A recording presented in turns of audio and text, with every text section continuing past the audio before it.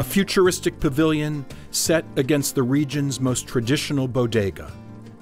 A triumph of modern architecture built atop Rioja's first barrel room. Few places are more boldly symbolic of Rioja's current balancing act than the tasting pavilion at López de Heredia Viña Tondoña and the new city of wine headquarters of Marqués de Riscal.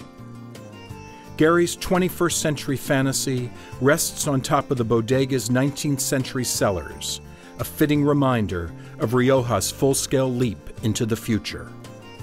Of course, the nearby city of Bilbao has its own Gary masterpiece, the convention-shattering Guggenheim Museum.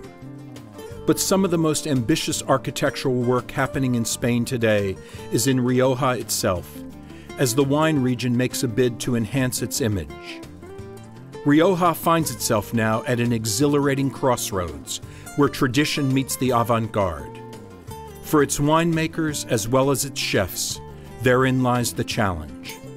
How much can you retain from the past if you hope to lead the way to the future? The answers emerging from Rioja today make it one of the most stimulating places on the planet to work and to dine.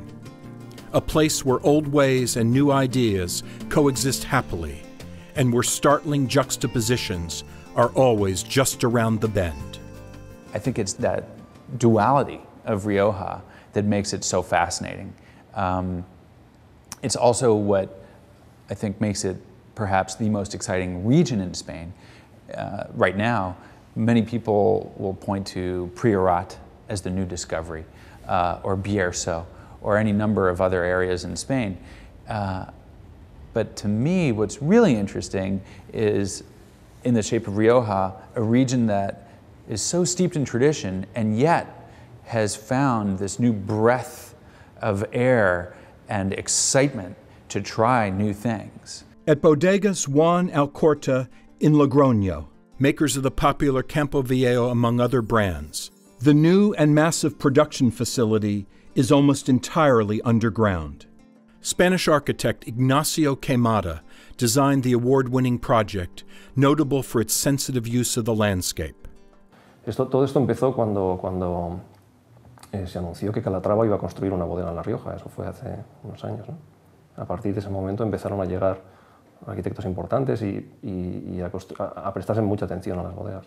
Fíjate que cuando nosotros empezamos a hacer esta bodega, nos tuvimos que ir a Napa y a estos sitios para ver arquitectura de bodegas actual, porque en España no la había.